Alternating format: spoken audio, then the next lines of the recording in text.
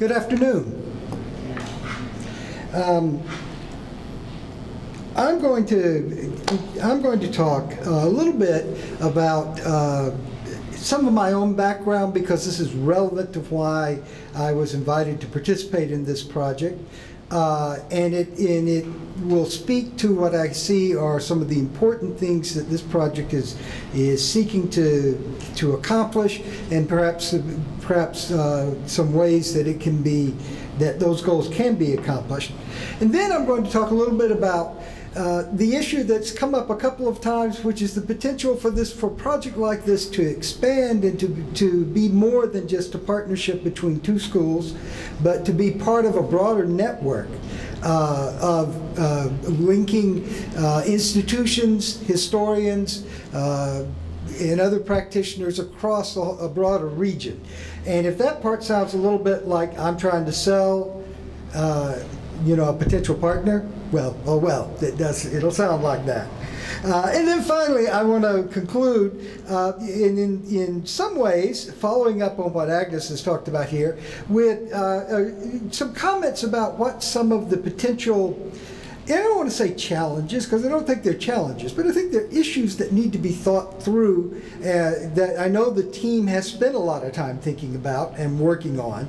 But there's some of the things that strike me about what's going on in this project. I promise I won't spend too much time on my background, but I am a specialist in East African history, focusing on Tanzania. I've been going to Tanzania for 36 years. I've taught at the University of Dar es Salaam. I've served as an external examiner there, which is once a year they bring somebody from outside in and they make them read all the history exams. So I did that for 3 years. And I have run a study abroad program in Tanzania from Texas Southern for the last 15 years.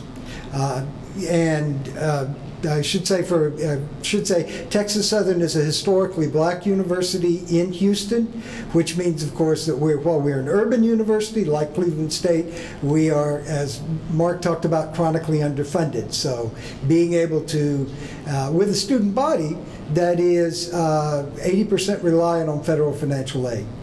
So being able to create a system where we can take students from Texas Southern, many of whom have never left Texas before, to East Africa is something I'm very proud of, and I got lots of tricks about how you can do things like that. So,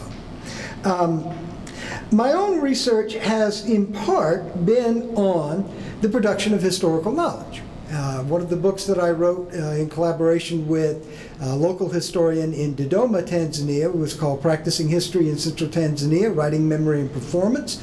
And it was very much about the way in which he was a retired school teacher and school administrator.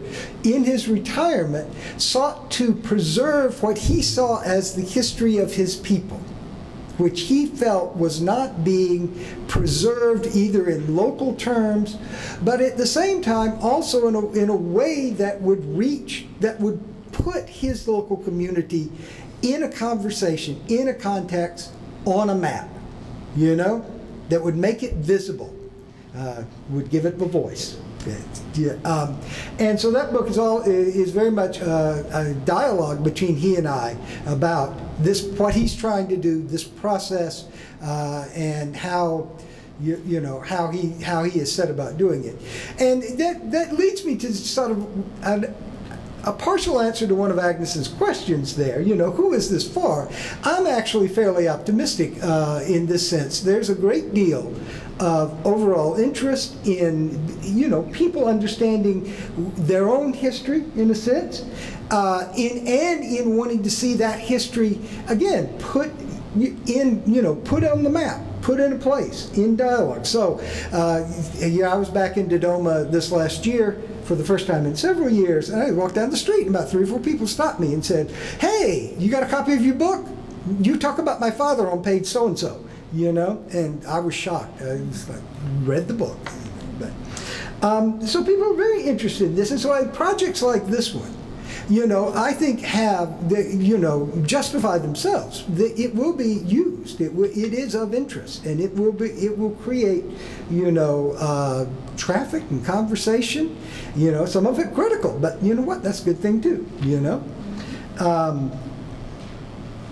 Now, so if you could, yeah, I hope you can tell that I really am impressed with the work that has been done by Mark, by Professor Magaga, and the team at Maseno by Meshach. This is to me a very important project, one that deserves both wide acclaim and is a model for things that can be done, you know, across, you know, in all sorts of different contexts, not just in Africa. And I am very grateful for Mark and Meshach for inviting me down, or inviting me up to talk about it some. So I really have learned a lot. Now, the second thing I wanted to do here, and this is the part that's a plug, how would you go about expanding this, in particular in Tanzania, where I have a great deal of experience? And I can tell you that just as the partnership between Maseno and Cleveland State, you know, is built on a commonality of interest, there are institutions in Tanzania that have already begun to look at things like this. The University of Dar es Salaam's graduate program in history requires each of their students to take an oral methodology class, and in that class each student is given basically a neighborhood in Dar es Salaam or an institution in Dar es Salaam in the capital city, and told to do you know, both oral history and literature and archive search. You know, so they write like a seminar paper, 20 to 50 pages. That's basically just a little mini history of this. These things go back for like 20 years. They are a wonderful archive of stories about institutions, about incidents, about the communities that, you know, grow and fall in a changing, rapidly growing urban area. And it's one of my hopes that one day I'll sit down with my colleagues at Dar es Salaam and we'll make this more available in some way or another. But this is the type of work that goes on every day at institutions in East Africa. This is how students are trained to be historians or trained in historical methods. And that sort of information is already available, and there is the capability to institutionally organize the type of work that has to go on, that's been going on in Kisumu with this project. Likewise, I visited the University of Dodoma this year for the first time. Dodoma, the University of Dodoma is a new university. It's only about 5 or 6 years old. It's a state university. It is the largest university in Tanzania now, by design. It was built to be the sort of comprehensive university, as opposed to Dar es Salaam and some of the other universities are more specialized. And one of their history department, a Department of History, Archaeology, and Heritage Management, which is a component of history degrees in several universities in Tanzania, has already been charged with trying to build up, first in the Dodoma region itself, a sort of an archive, a collection of artifacts and of explanation for local culture. And so when I visited the University of Dodoma, they were very, because I'd written about the region as well, they were very proud to show me this massive collection of artifacts that they'd pulled in, how they'd had students not just collecting artifacts, but collecting context for the artifacts, collecting stories about the artifacts, collecting stories, you know, about local history, you know, and they were trying, and the idea was that over the course of several years, you know, different cohorts of students would come through and they would build up something that would become, in essence, an ethnographic museum, you know.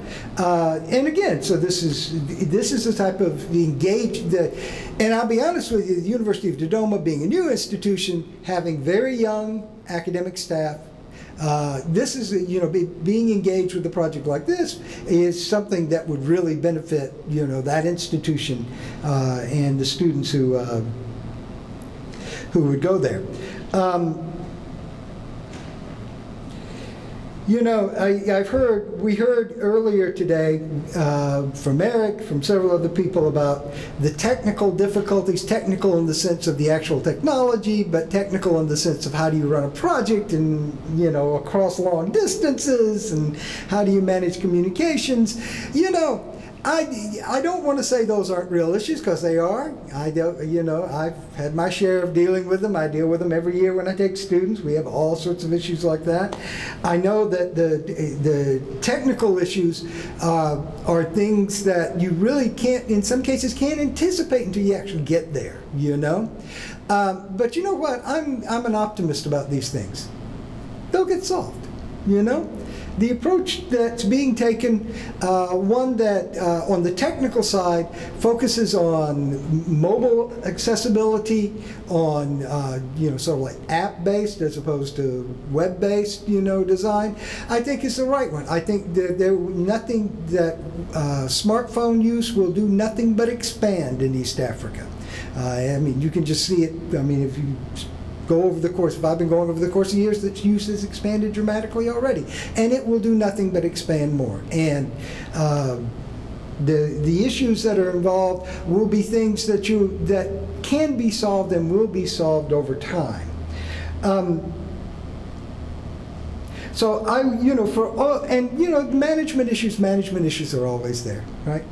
You always get someplace. You've got a project you're trying to do. You forget to think about that you've got to pay a lot to move people around, you know, or that all of a sudden you can't go one place because something's happened there and you can't do what you wanted to do there, so you have to figure out how to change it and do it someplace else. That happens, you know. And the only way that you can't prevent them, you just have to be able to be flexible and deal with them, you know, and hopefully, you know, have prepared enough flexibility in what you're doing to do it. So on the whole, I am actually quite impressed with the way in which their description of how the project has been working seems to indicate that they are dealing with those issues. Now, finally, I did want to talk about some issues that I do think that are worth talking about. And some of this plays off of what Agnes has already talked about. The idea of voice, whose voice is being heard. I would add to it, who controls what's being put up. And I don't mean that just in terms of, you know, it's a collaboration. I mean, in some senses, for these types of collaborative endeavors to really succeed, there's got to be control, I would argue, on the African side and the Tanzanian side. That's where, because this is about, you know, in this case, it's about the history of one region, one place, you know, in Kenya. Well, guess what? Guess who needs to control that? The people of that place, you know. That's where the control needs to lie. And that's where, you know, the questions of voice need to be debated, of whose voice is going to be heard, and how you're going to have multiple voices. To that end, as I was sitting here listening to the description of the project, something really important struck me. First of all, this project covers one of the most historiographically interesting places in Africa. And this is the place about which David Cohen and Meshach's old professor Atieno Odiambo wrote Siaya, which is one of the most innovative and in some ways controversial studies of the history of a place in African history. It is, is often called postmodern, you know, but it is very much grounded in landscape, in the landscape of Nyanza, of Siaya in particular, and this project covers the same landscape, you know. It would be interesting, you know, as a historiographic exercise, it would be very interesting to sort of counterpose those two issues. Because this project, in defining its subject as a place, is doing something that, you know, I bet a lot of people in Nyanza wouldn't actually think of history that way, you know? And this is not a criticism, because I actually think that defining a place as a subject for history is very important. Points out things such as interaction, change over time, you know, that other ways of defining your historical subject don't actually get at nearly as well.